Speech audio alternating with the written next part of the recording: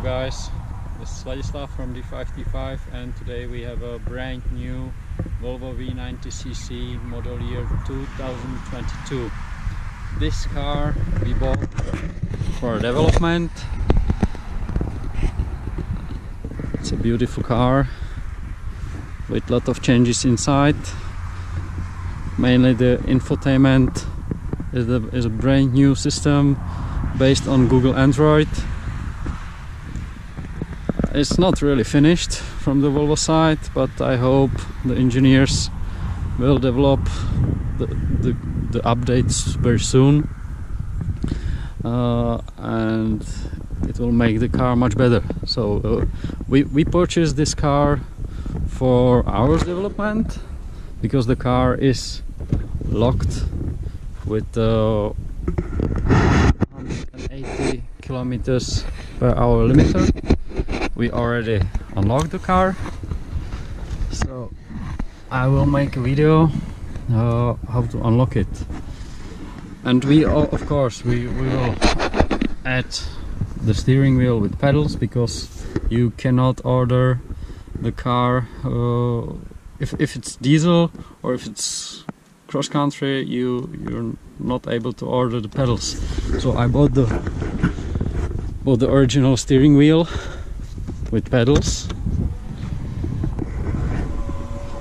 here.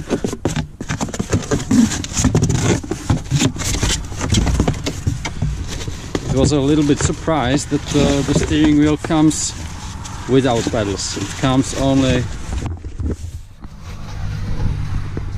like this, without nothing. So you have to order the pedals extra. You have to order this. I have one open. So extra pedal, and also the wires. Oh, the wire here, wires, and also the screws. And you have to take these buttons from the old steering wheel.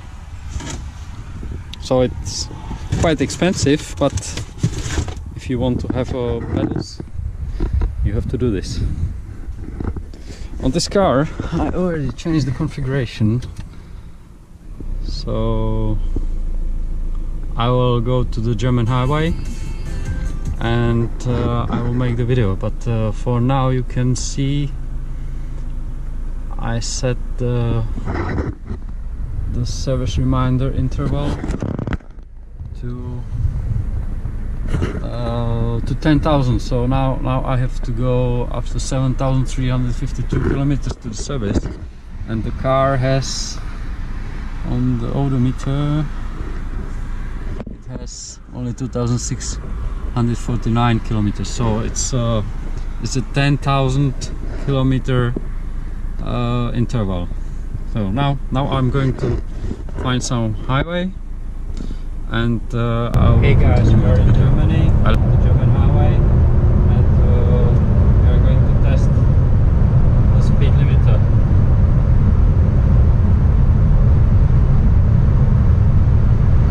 So we are having already 186, 190.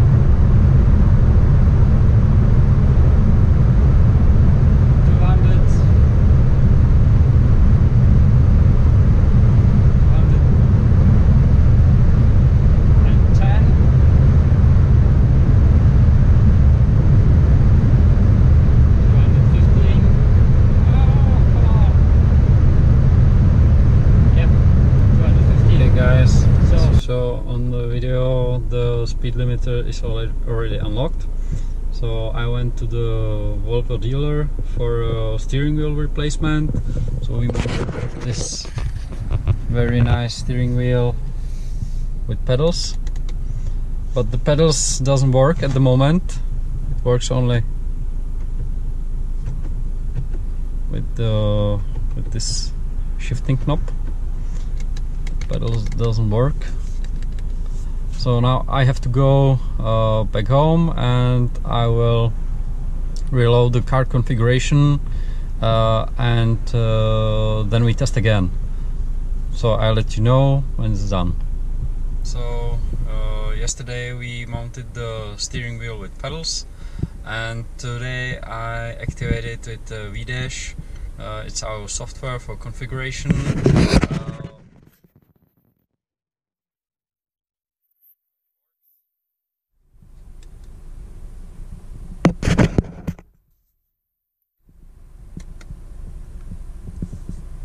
It's great that you don't need to touch this for changing the gears. You can just easily touch these buttons.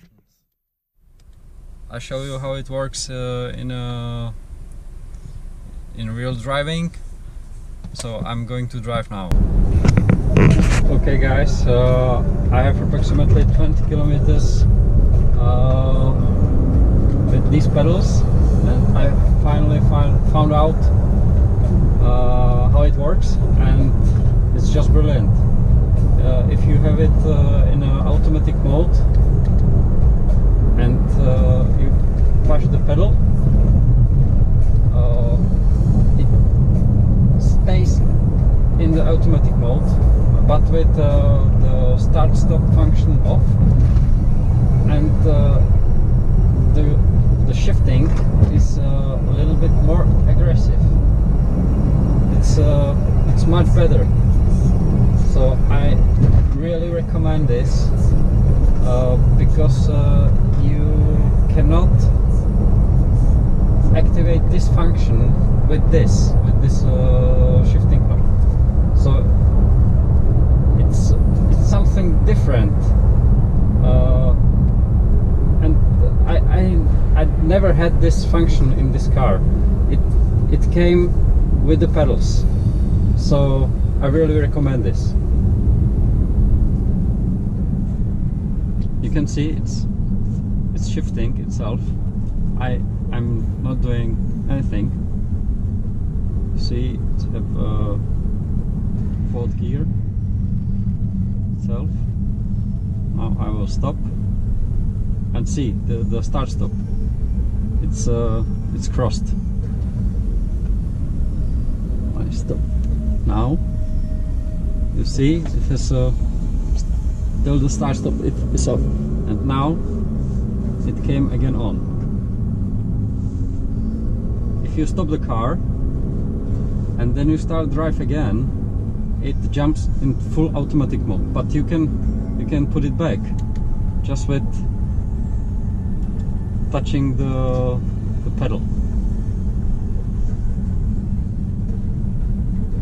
I really like it. It's great. Hey guys, I think that's all. We changed on this car configuration with VDASH. We removed the speed limiter 180 kilometers per hour and we move it to 250 kilometers per hour. We changed the configuration for the steering wheel. We implemented the pedals, these guys, and we changed the service reminder interval from 30,000 kilometers to only 10,000 kilometers, because I think it's better for the engine. So we did this all with VDASH, only with the dice and OBD socket. It's not needed to remove anything from the car. It's just a software way.